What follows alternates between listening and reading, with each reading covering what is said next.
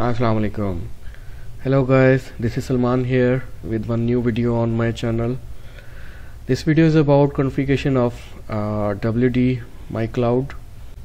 Right now I do have this 4 terabyte drive. There are different capacities available in market, so you can purchase up to whatever your requirement is.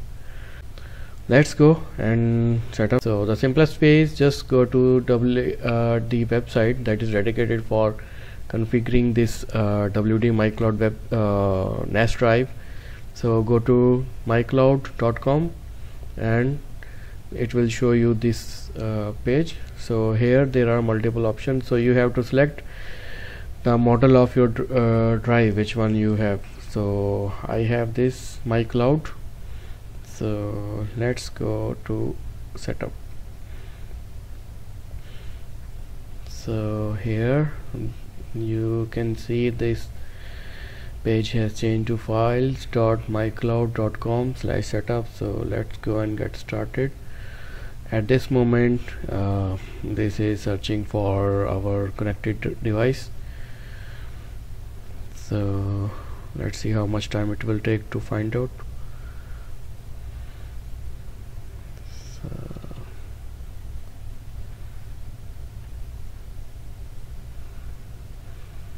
Yeah, here we go. I think we have found this one. So this is the first page, login page. So by default there is no username and password, so just click login. Now here we can select the language, click continue. Here this is asking us to change password because there is no password for as a default, so we have to set up password. So for the time being I am keeping it 1 2 3 4 5 6 7 8 1 2 3 4 5 6 7 8. Let's click next. Okay, here we go. Here we can write the name, last name, email address, whatever you want. So for the time being I will click next. Auto update firmware, product improvement program. So if you are gonna select this first option, then it will automatically update the available new firmware whatever is available on their server.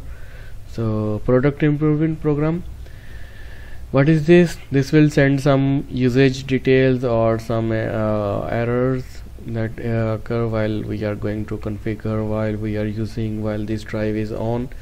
So if you want to select yes, it's up to you. I will leave it yes. Okay, click next, finish, and that's it. Here we go. So definitely we are going to select this privacy. Okay, so now you can see that this is showing us the interface of our NAS drive. So right now there are multiple things that we can see here. This is network activity graph, and this is RAM, this is CPU, and if I click here it will show me each and everything. So processes 56, network, memory, and CPU. Okay, you can click here and it will show you everything what's going on your drive. So here we go. I'm going to close it. So right now the free space is 3.92 terabyte. There is no cloud access, no cloud device connected to this hard drive. Users are 1, and application, there are 4 applications that are right now connected with this drive. So this is health of the device, and here we can see there is a firmware update, I think. So unable to connect to the firmware version, please check network connection and try again. So you can check on their website. So if there is any firmware available, you can update it manually in case if your drive is not accessing internet. But I don't know why this is not accessing, because this drive is right now connected with internet. Okay, so let's go to next page. Here is the user. We can create multiple users here. For example, let's suppose create one, tricks. Okay, I will leave it. Password 1 2 3 4 5 6 7 8 1 2 3 4 5 6 7 8. I think there is some mistake in password. Okay, now here we go. Yeah, now this user is created. And okay, after creation the user, so there is by default one folder created for this particular user that can be by default accessed by this user that we have created right now. So there are other areas also that we can set up, that we can configure. So we can also grant access to some other areas that are available on our drive. Right now there is one folder created with the same name, Comtrix. So we to have read and write permission. If we click this, then I have only read only permission, and if I click deny access, then I do not have any kind of access on this folder. So I will keep it read and write so that I can read data and write data to this folder. Okay, here we go with the shares. These are the by default folders. Right now this folder is created when we created the new user. Here we can create also one more folder if you want. So I will name it data. Okay, data, that's it. Here is description, my data. Okay, so I will click it, and here we go. This is our folder created, so we can access this and read and write data on this folder, but only the user can read and write data who have access to this folder. So this is not public. Close this because I don't want anyone to use this folder. So media serving, if you want to serve this folder as a DLNA service, so then you can click on and off, then it can be accessed like a media server. So I will keep it off because I'm not going to use this for that purpose. FTP access, so I need to configure this FTP access because this is right now disabled. And FS, so what is this? The network file system is protected, that allows user to access files over network, common with Unix, Linux and more version of Mac. So I will leave also this off. So right now I have created this data folder, and you can see there are two users being displayed here. If I don't want to allow anyone to access, so I will keep a deny access. If I want to grant admin user to read and write access, then I can select here. And I also want to give Comtrix read and write access, so I have selected read and write permission for these two users. Okay, so let's go to the next. Here we have different services that are available here. You can see the applications. So right now this drive is acting as a DLNA media server. iTunes, it can also be connected over here. HTTP downloads, SavePoint migration, SavePoint backup created with my cloud generation 1. This is somewhat other thing that I do not have right now configured, and I do not have this setup. So go to my cloud access. So this is right now ready, and I have to sign up. So when I click sign up, then definitely this will ask me new email. So I will enter the email, then it will give me some code, and then definitely I will complete the configuration here. After this I can also access this drive over internet. So what I need to do to access this drive, I need to install this WD My Cloud application on my Android phone or Apple phone, iPhone, or whatever device you have, on my computer also. So then I can read and write data over internet wherever I am here. By allowing this cloud access, then we can only access this drive over internet.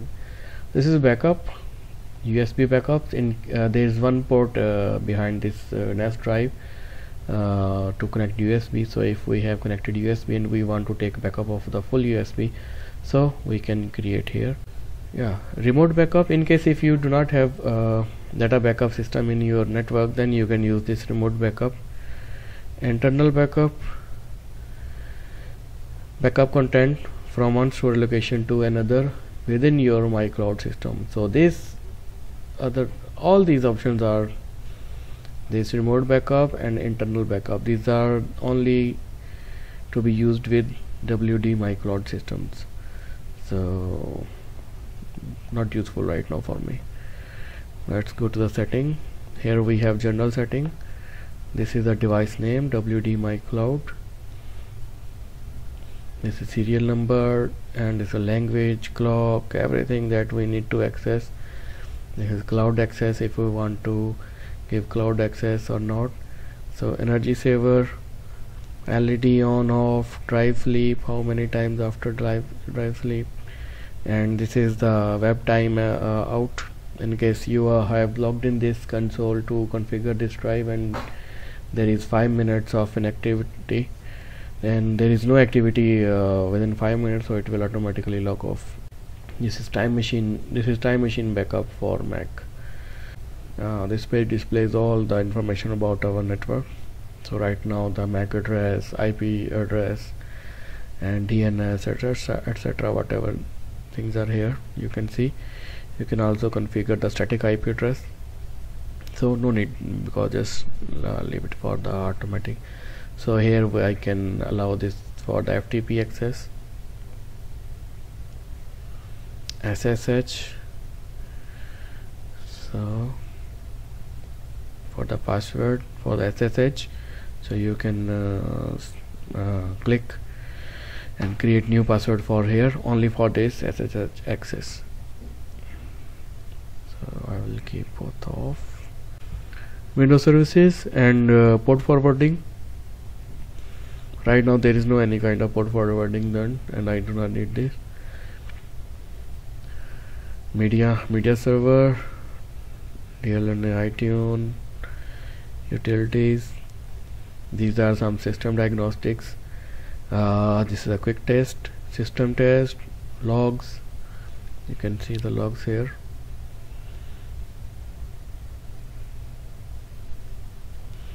These are all logs. This restore to default option. This is used to make drive on the previous factory settings. So system only, and quick restore and full restore. Full restore, definitely it takes too much time, because I have already tried this. System only, quick restore, these are the much more faster ways to restore to restore the drive to the factory setting. System configuration, if you have some system configuration done before and you just wanna save, so just click save configuration file. It will create a backup file. So device maintenance, reboot.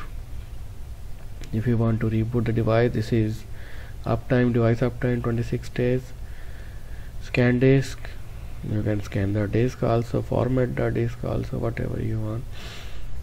Okay, here we go for the notifications. It can send you notification on your registered emails when you create this WD NAS drive setup, so you can create it whatever you want. Firmware update, so we will select here to check firmware update.